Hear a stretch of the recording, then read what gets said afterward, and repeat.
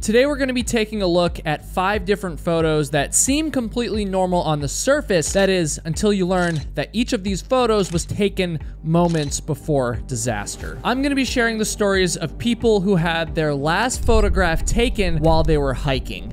And the strange thing is that multiple of these photos were taken without the person ever knowing that they were even on camera. So to start off, we're gonna look at one of these disturbing photos, and I'm gonna show you these photos completely free of charge, but the only catch is you have to hit that subscribe button, and please help us get to our goal of 1 million subscribers, especially if you're a repeat viewer. I think that's a pretty fair deal, but that's just me. Now, those of you that watch my videos on the regular probably know that I'm not great at pronouncing things, and I'm just gonna say there's a lot of difficult names in this video. I always try my best. I'm gonna try my best in this video too, obviously. I even have notes on pronunciation, which I have for literally every video. I'm probably still gonna get them wrong, but just know I'm trying. Ali Naderi disappeared on August 23rd, 2020 in British Columbia, Canada. On that day, Naderi was hiking Eagle Mountain, which is a very popular spot due to its accessible location on the outskirts of the Vancouver suburbs. There are numerous hiking, mountain biking, and even horseback riding trails on Eagle Mountain. Now, it is still wilderness after all, but my understanding is that as far as wilderness goes, Eagle Mountain would be on the less remote side of the spectrum, which makes this photo here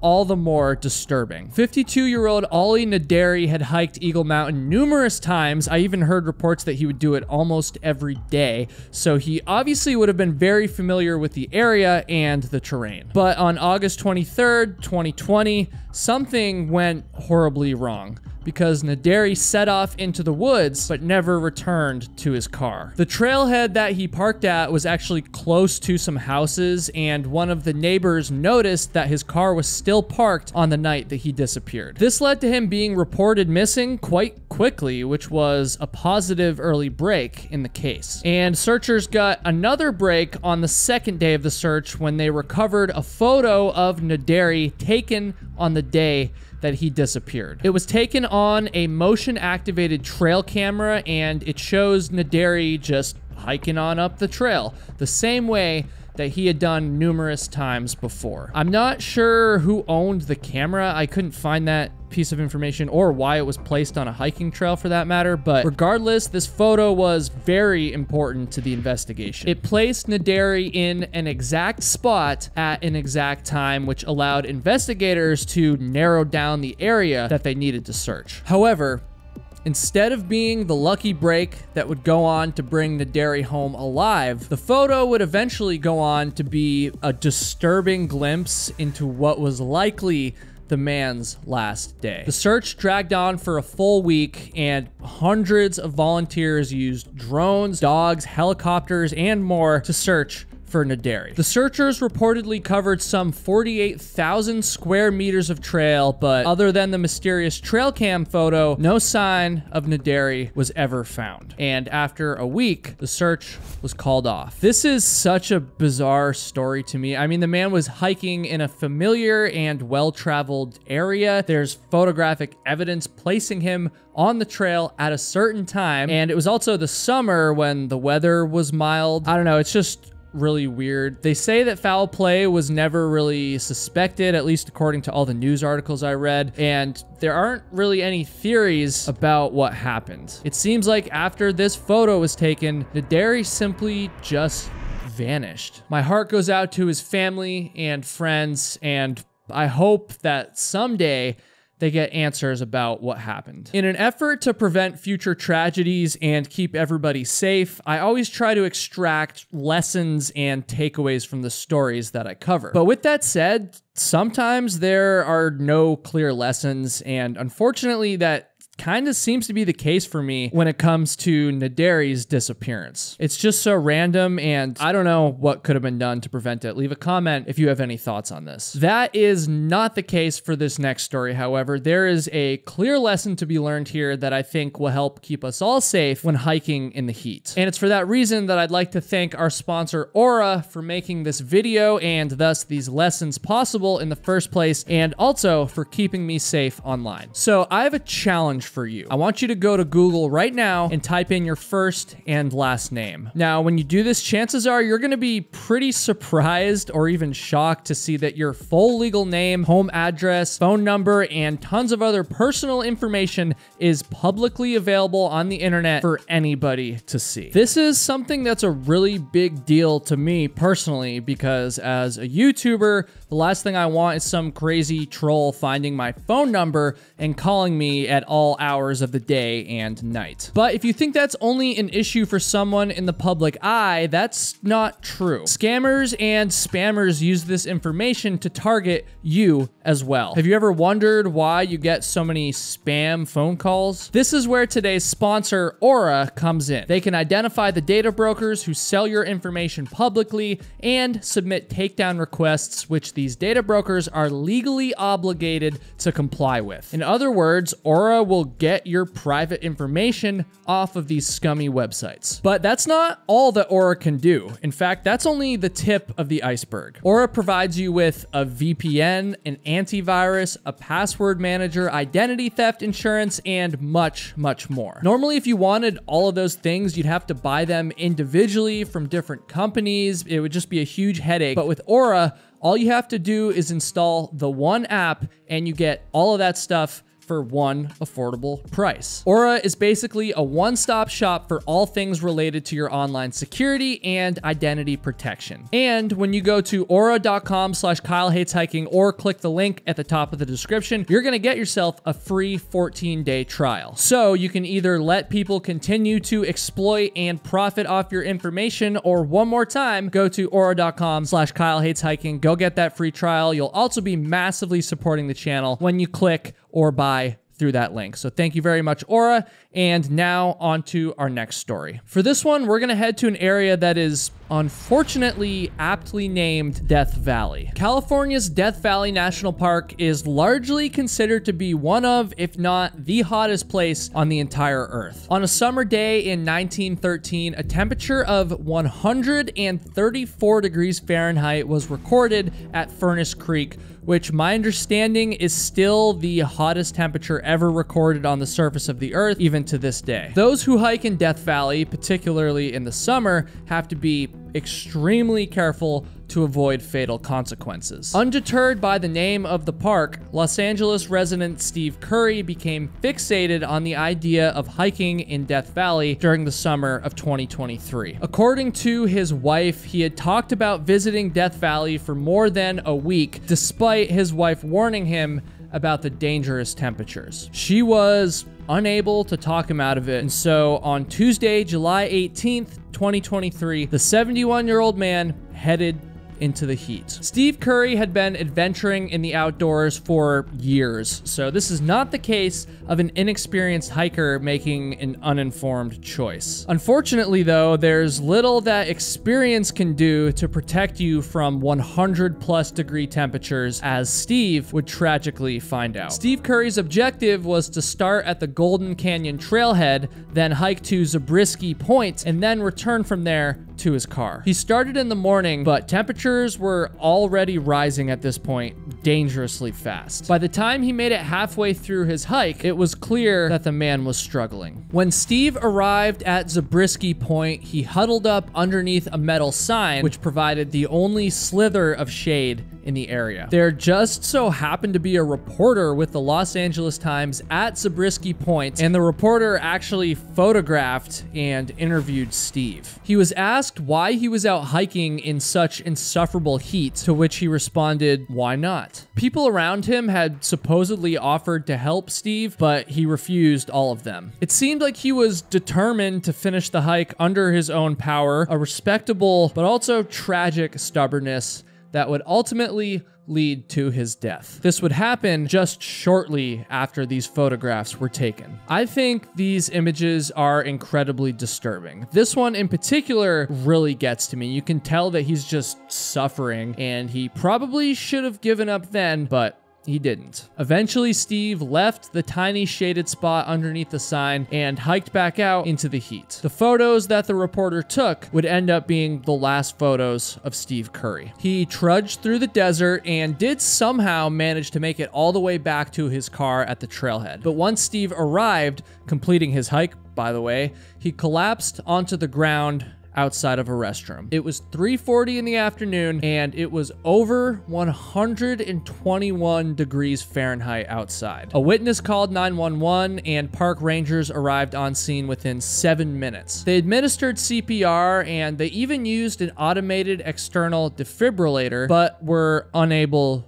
to save Steve. It was so hot outside that they weren't even able to call in a medical helicopter because the air was far too thin for it to take off safely. My heart goes out to Steve Curry, his wife, and all of his friends and family. And look, I'm not trying to victim blame here. I never am in these videos, but I do think it's fair to say that Steve made a bad choice to hike in the extreme heat that day. I've never hiked when it was that hot outside, but I have had a few 95 to 100 degree days on trail. It's not fun and it's extremely dangerous. So please remember this story next time you're prepared to just shrug off the heat index before a hike. May Steve Curry rest in peace. If you're afraid of heights, then you might want to skip this next story. But if you know somebody who's put themselves in a risky position just to take a photo, you know, standing on the edge of cliffs and stuff like that, then you might want to share this story with them, because in researching for this video, I've discovered that taking photos and selfies when you're hiking is a lot more dangerous than one might think. Also, this is one of the stories where I'm gonna have a hard time with the names, but I'm doing my best. Vishnu Viswanath and Meenakshi Morathi were a young married couple originally from India. By 2018, they had moved to the United States for work and also to travel around and document the country's incredible scenery. Naturally, that meant visiting lots of national parks and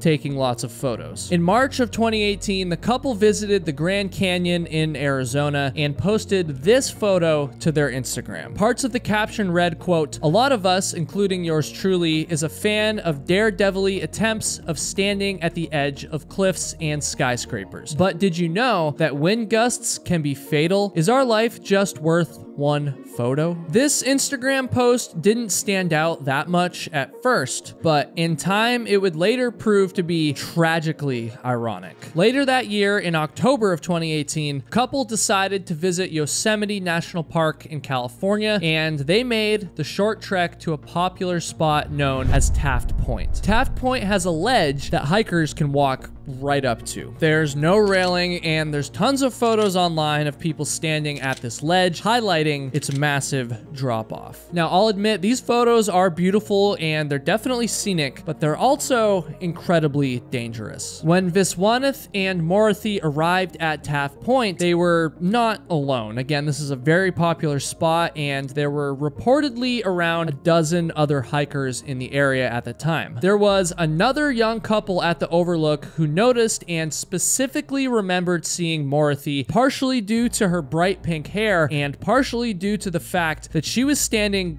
dangerously close to the edge of the cliff. Sean Madison was quoted saying, "She gave me the willies. There aren't any railings. I was not about to get that close to the edge." Madison and his girlfriend snapped a few selfies, and then they hiked back to their cars. Viswanath and Morathi stayed behind, eventually setting up their camera on a tripod in an attempt to take a photo from the edge of the cliff. The next morning, hikers discovered an eerie scene when they arrived at Taft Point. There was a tripod and camera situated near the edge of the cliff, but nobody was around using it. This was reported to the authorities, and it didn't take long before the bodies of Viswanath and Morathi were found at the bottom of the cliff. The couple had apparently fallen off the edge while trying to take a photo, a tragic death, and one that had come only a few months after they had posted their warning on Instagram from the Grand Canyon. This wasn't the end of the story, however. Upon investigating, it was determined that both Viswanath and Morthy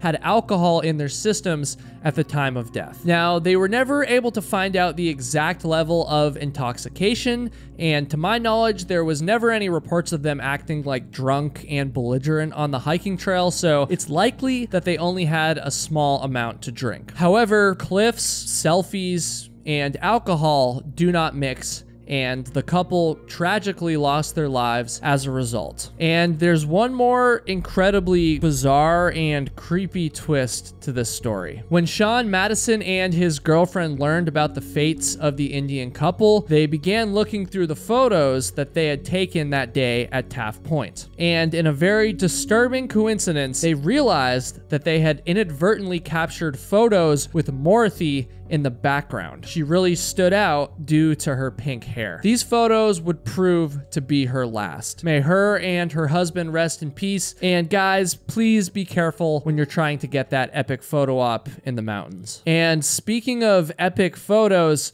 that is a great description of the ones that I'm about to show you next. And to be clear, these photos are epic, but that does not change the fact that they're incredibly disturbing. On September 27, 2014, a few hundred people in Japan set out to climb Mount Ontake. And tragically, over 50 of them would not return home. And that's because just before noon local time, the mountain violently erupted. One of the men standing on the summit at the time was Izumi Noguchi, who had this photo of him snapped literally just before the eruption. This would prove to be the last photo of Noguchi, but not the last photo that he took. Upon hearing, seeing, and probably feeling the eruption, he pointed his lens at these thick plumes of ash that would soon engulf the summit of the mountain. It's unlikely that Noguchi survived long after these photos were taken. His images, however, did survive. His camera was battered, but the memory card still worked, and so his final moments were able to be shared with the world. In reference to the last photo on the memory card, his wife said, quote, "This is an amazing photo, but I wish he had fled instead of taking pictures.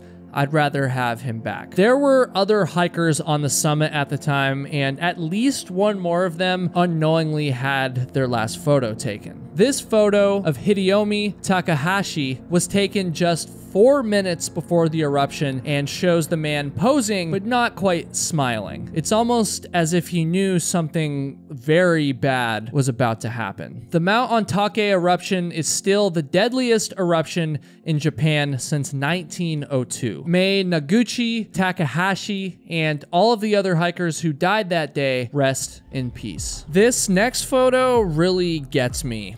It's incredibly disturbing because, honestly, of how happy everyone looks in it. The people in this photo had no idea that this photo would be the last one of all 7 of them. On September 14th, 2015, 7 hikers in their 50s set out into Keyhole Canyon in Utah's Zion National Park. The group, who had all met through the Valencia Hiking Club, had spent months planning their adventure. Several of them were already experienced hikers, and all but one of them had taken a 5-hour canyoneering class the same day as their adventure. They needed a permit for Keyhole Canyon, and when they received it, park rangers had actually warned them about the risks involved with what they were about to do. There was a 40% chance of rain that day, and the canyon could potentially flood with water. However, it's unclear to me if this was like a serious, specific warning to the group, or if it was just like a generic warning that was given along with every permit that was issued. I'm not really sure, because obviously those would be 2 different circumstances. But regardless, it does appear that the group was keeping a close eye on the forecast. Multiple members of the group called or texted their family members asking for weather updates as they entered the park, but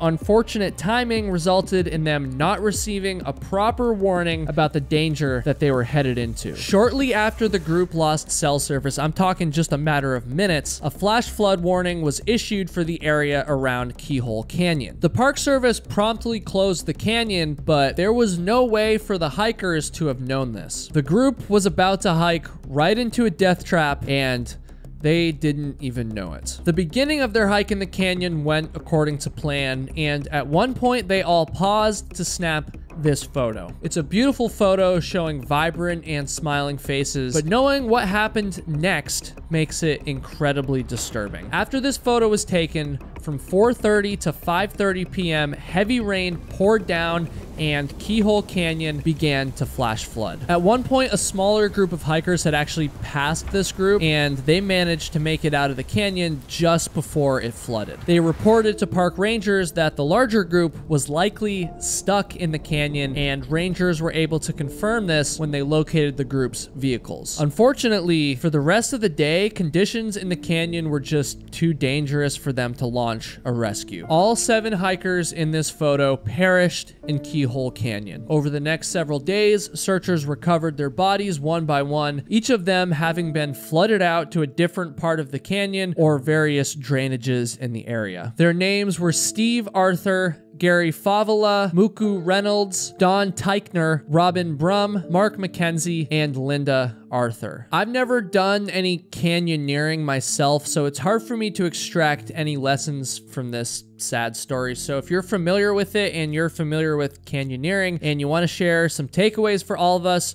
please do so in the comments. And if you're one of the people that made it this far into the video, I ask once again that you please hit that subscribe button and help me get closer to my goal of 1 million subscribers. But honestly, more importantly, please keep all the victims that I talked about in this video in your hearts, and please stay safe out there. Thank you for watching, everybody.